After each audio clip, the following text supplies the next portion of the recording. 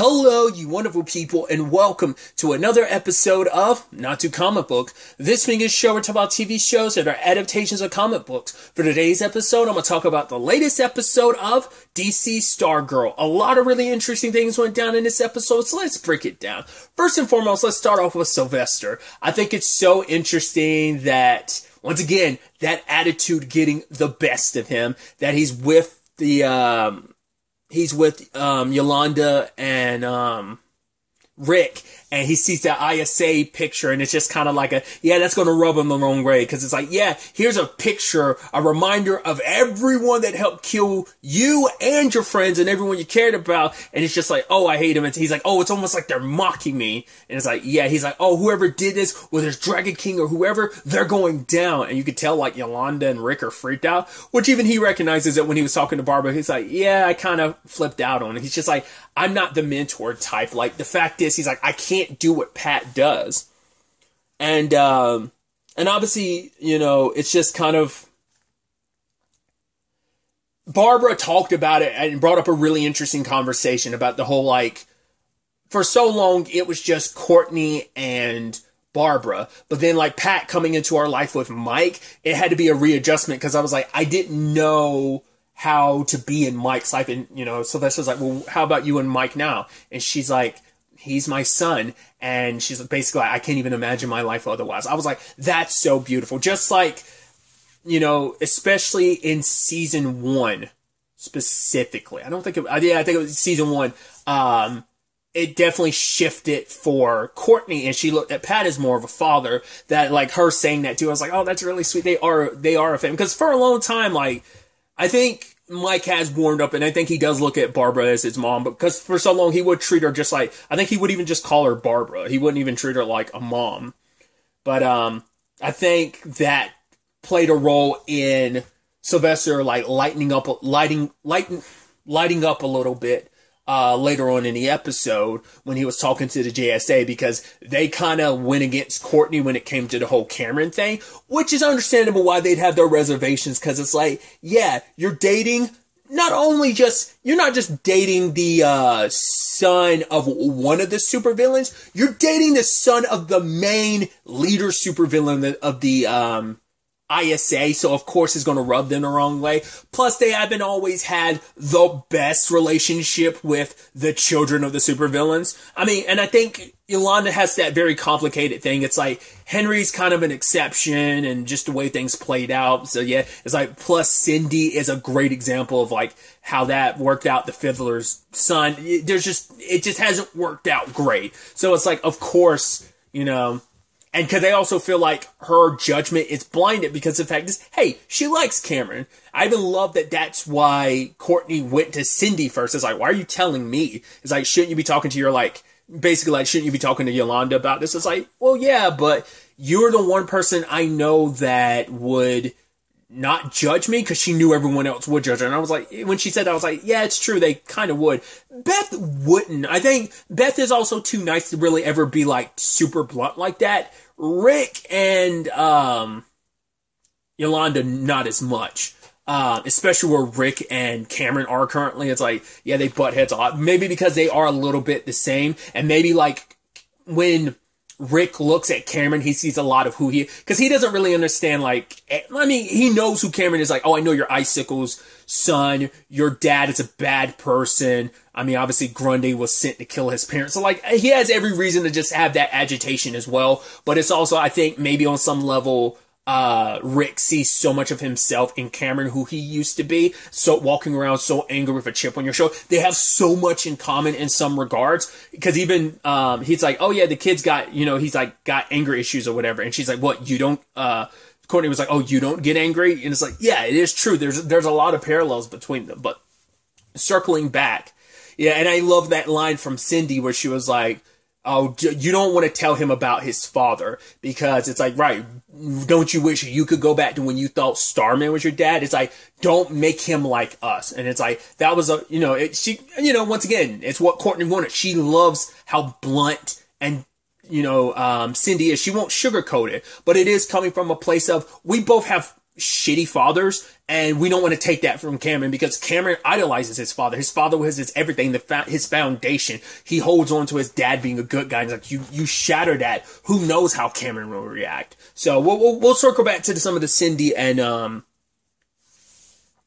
Cameron stuff, but with the JSA, you know, Starman was, Sylvester was like, don't go about things this way. It's like, you guys did kind of get a little judgmental and kind of turn against him. It's like, wait, you're on her side? He's like, no, there are no sides. We're all in the JSA together. He's like, learn from my mistake.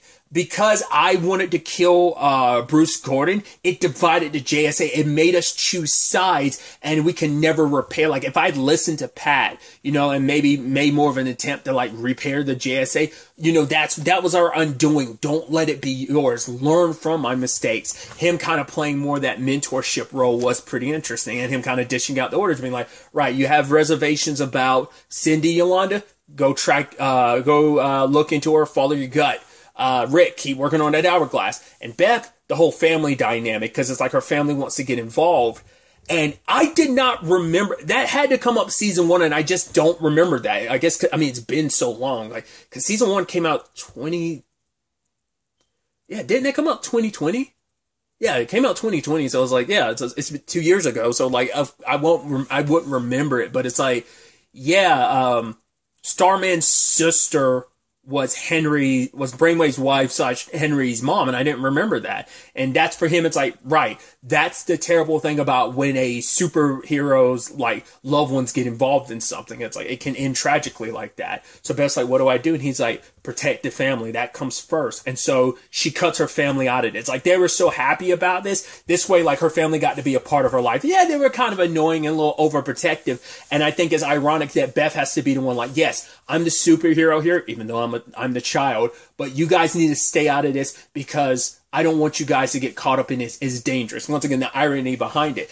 Even though, like, last episode, after seeing Starman, Beth's parents see, like, oh, the dangers of this. And I'm surprised they didn't push back more, but it's like, right, you are the superhero. We'll take your, I think they don't want to push back, but I think eventually they will, because it's like, no, we're going to have to meet halfway because you're worried about us. It's like, no, we're the parents. We should be worried about you. You are doing this whole superhero thing. And that'll probably come up more if Beth ever finds herself in that situation, like,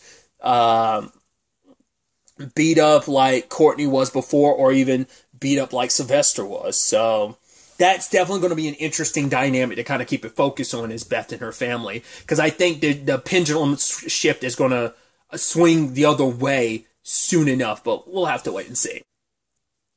Which I also thought it was interesting when Cindy, like, confronted Cameron, and she was, like, pushing his button, saying, like, oh, like, because I thought, like, oh, you're trying to do the friend thing of looking out for Courtney, which she kind of was. She just went about it in a very, very, very Cindy way, but kind of being a dick about it. But she was pushing Cameron's button. I was like, why are you doing that? And she saw him display his powers. I'm like, oh, is that what you were trying to do? Like, are you trying to be a friend to check and see whether Cameron really is a good guy or not? But, she sees that his power is activating. He was like, right, the fact that you're saying all that stuff to me proves you haven't changed. And she's like, maybe. It's like, the fact is she's bothering to do that because she's actually worried about Courtney. She doesn't want Courtney to get mixed up with you when you're bad. And so she tells Courtney, it's like, right, he's got the same thing his grandparents did. It's like, but you already knew. And it's like, yeah, I'm helping Cameron with it. It's like, the fact is she's like, cut bait and leave. I've seen this story play out so many times. I've seen this story play out before. It doesn't end well. We know how it ends.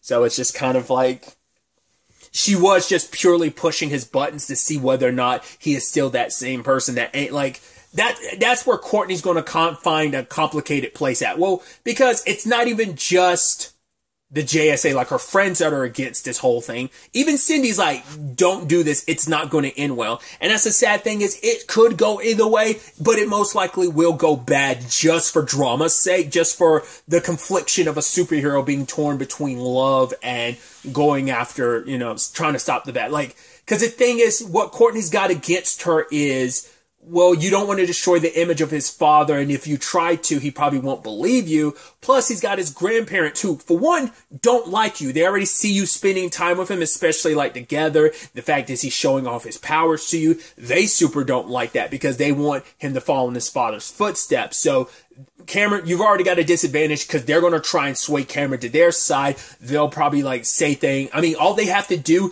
is tell him about what happened to Icicle beforehand. If they tell him like, oh, what happened to your dad is her and her gang of the JSA pretending to be good guys. It's like, well, yeah, your dad was going to try and mind control and enslave like a good chunk of the population of this country.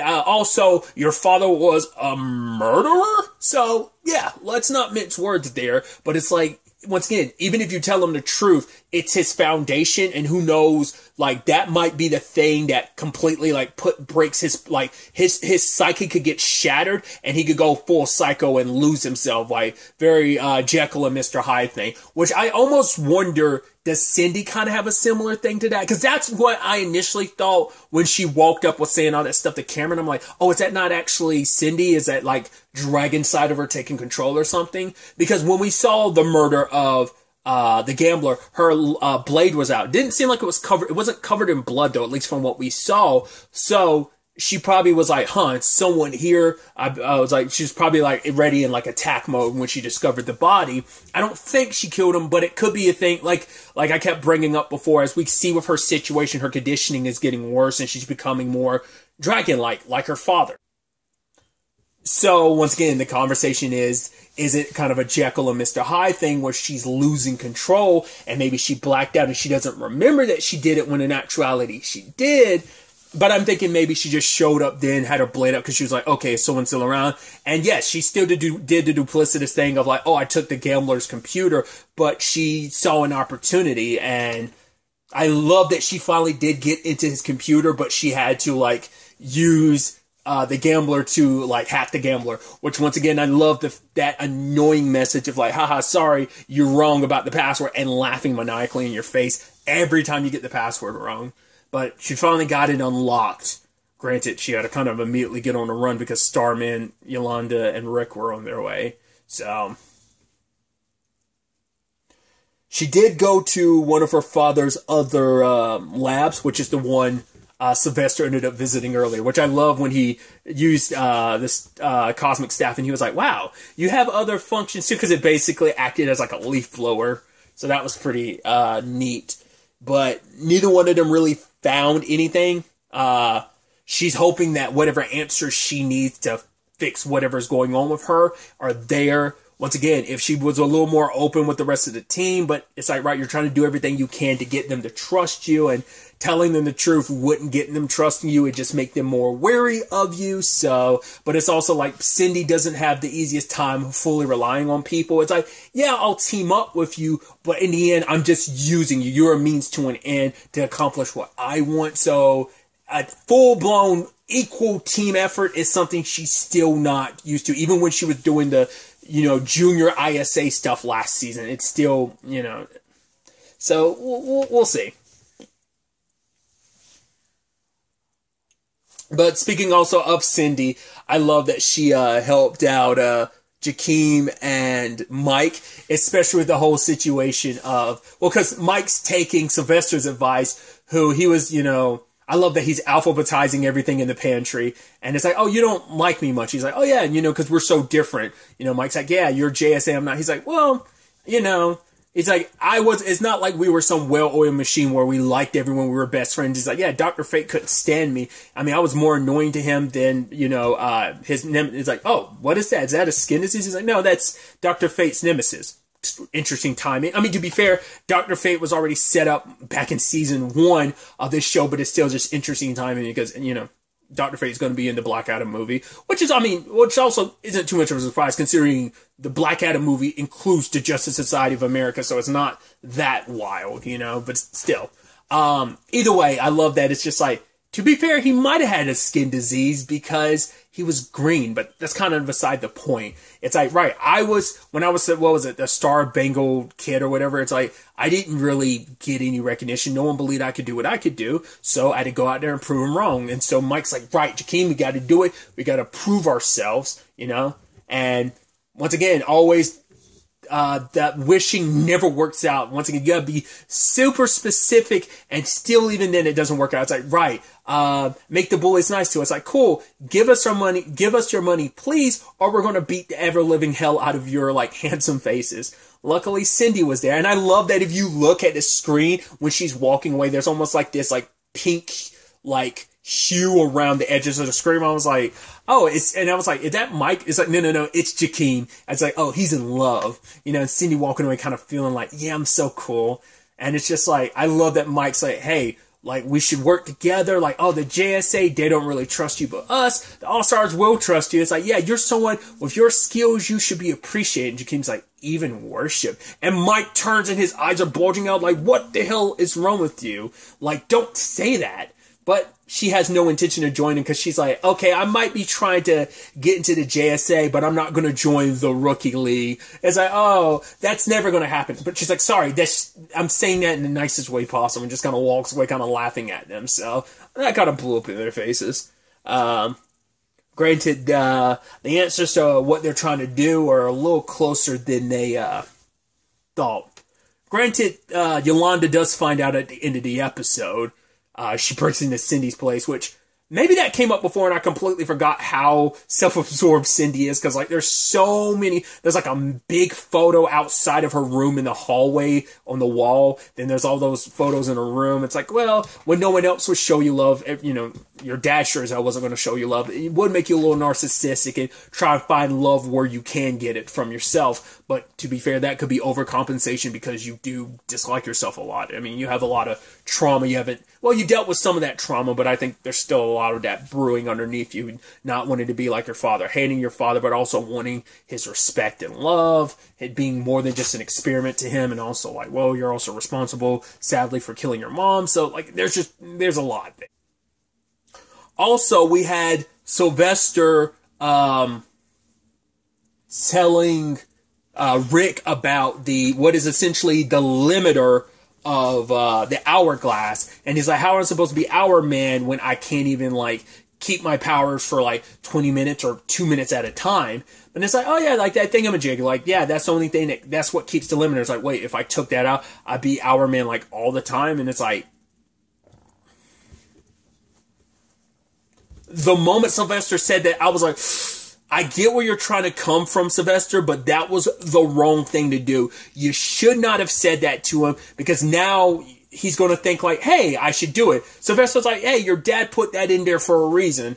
And I think they discussed it in season 1. Like, I think Pat even talked about it. It's like, right, because it's to limit yourself. Because if you could be Hour Man all the time, it's like, it makes you use that sparingly, because having a limit on that much power, absolute power corrupts absolutely. But then you can start getting into the conversation of, well, what about Superman? He's super strong all the time. Yeah, but even he limits himself. He knows when and when not to go balls to the wall. Like, he kind of typically has a tendency to not go full all out unless the circumstances call for it. Unless we're dealing with like a full-blown dark side thing, then it's like, yo, you might want to go nuts here a little bit. Either way.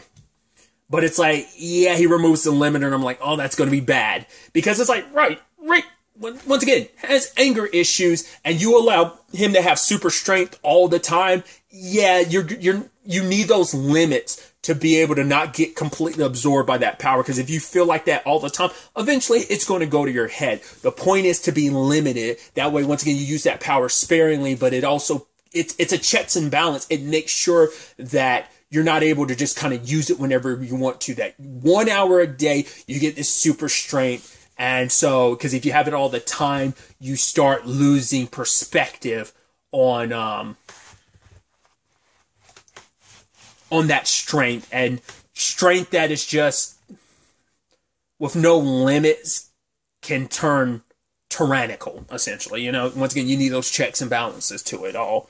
So obviously it's like we're talking a very superhero context here, but obviously that applies. It should apply on a very geopolitical level all across the board. Doesn't always, you know, I mean, not every, you know, so it's like, yeah, it's a larger conversation that could be having in general when it comes to real life, but we're just talking about it in a superhero context here. But I think the same concerns and reasoning can be held here, you know, as in, like, you would have that conversation in real life about power, too. So,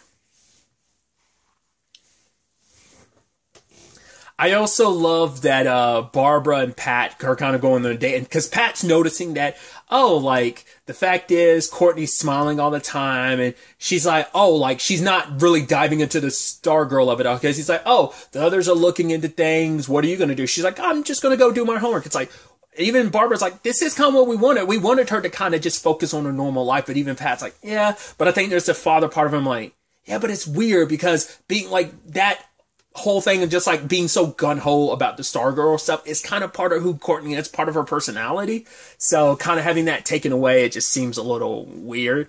But then obviously Crusher and Paula sit down and it's like, yeah, we've been you know, interrogating people who had any connections to the gambler. Yeah, we got them to talk by like dingling them off the building, and it's like, you know, and they're both kind of laughing about it, and Paula's looking, I mean, Barbara's like kind of looking like, what? And Paula looks at her like smiling at first, but no, it's not like that. Which I say, well, he probably doesn't exist in this continuity. Well, we don't know like the full extent of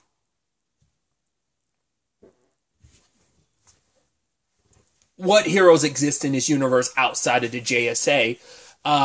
Because I was about to say, that seems like a very Batman like approach to things. So it's not like you're like super like, oh my god, villainous. It's like, yeah, because even certain heroes in its universe handle things in that way. So it's like, well, shouldn't there be stuff you should be watching? Shouldn't you be this or your cholesterol? He's like, hey, our cholesterol levels are perfect or immaculate or something like that. But he's also like, right, all this do-gooder stuff, it's done wonders for us, our sex life essentially. And it's just kind of like, cool, exactly the conversation we wanted to have. Quite a lot of really interesting things went down in this episode. I'm really curious to ultimately see where all of this ends up taking us going forward into the next episode. But really, that's all I want to talk about. Till the next time we meet, be happy, be safe, live life to the fullest, and enjoy it. Good day, and goodbye.